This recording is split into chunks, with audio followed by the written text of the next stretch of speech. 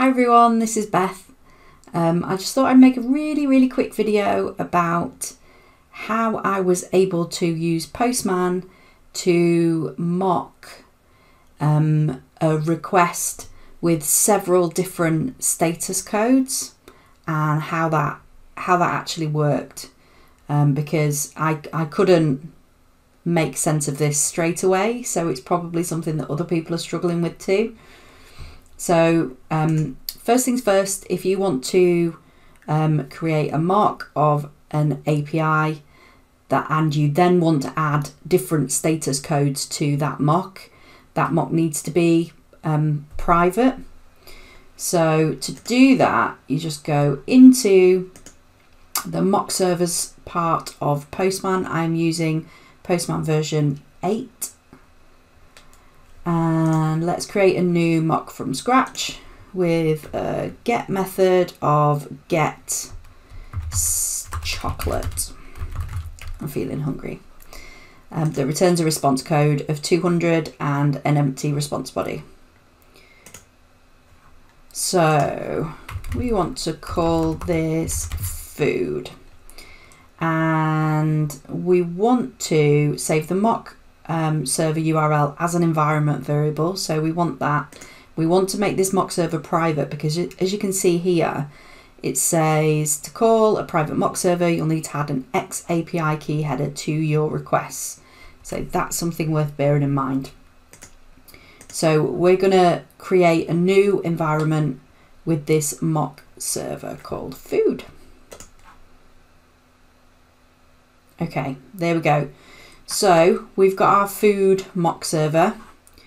We have our food environment there, and if we go into the environment section, we can see that has our URL. That's our mock URL. And if we go into collections, we can see our get chocolate request. But of course, if we try and send a request to this mock URL, if we don't have examples, it's not going to work. So you can see 404 not found. It doesn't know what you want to bring back, what data, response data you want to mock from that API. So we need to tell it what we want. And we do that by going to add an example. There's another menu here where you can do the same thing. So the two things that we need to generate this, so we're going to add in a status code of 401 and save that. And then we're also going to duplicate this request. We don't need to call it copy, we're going to call it the same endpoint. And this time we're going to have a 404, let's have 400 bad request. Okay, so we've got two endpoints, but they're named the same thing. So how do we get our mock to recognize which one to use, and how can we get that mock to work? So the trick is in the headers section. We need an API key firstly. So how do we get our API key? We need to ask Postman to generate one for us. To do that, we can go to our account, and that just opens up in a web browser. I'm just going to go to the right section here. So we've got a Postman API key section. Chances are you won't have anything in here already, so you just need to go ahead. Ours is food, right? The name of our collection. So generate that API key, copy the key to the clipboard, and then go back into Postman.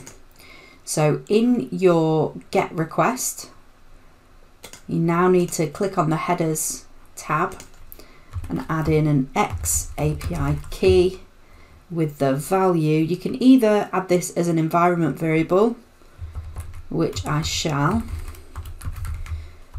just because it looks neater, or you can go ahead and just paste the URL key in, the API key in there, but I'm going to add this in here. So in our food, we have an X API key, and the current value is this. So save that here.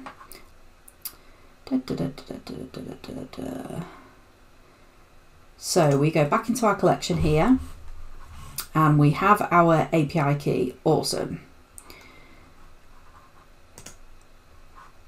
So it's recognised that, it's turned it from red to orange, it knows what the API key is, and we can hit the button here and we get a 400 bad request. So Postman has recognised one of these variables, but what can we do to get it to recognise the other one, the 401 error? Now that's done by adding another header into the request that's called X mock response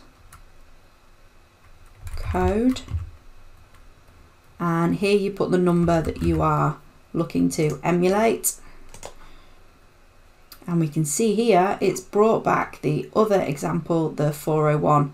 Obviously in these examples they're fully configurable, so you can add different data, you can add different response bodies in here, etc, etc. But this xmux response code at the get request, that's how you manage to change from different status codes. I hope this has helped you. I believe this is useful for if you want to mock different status codes and ensure that your test cases still behave the way that they should when they come across maybe negative scenarios. But yeah, hope it helps.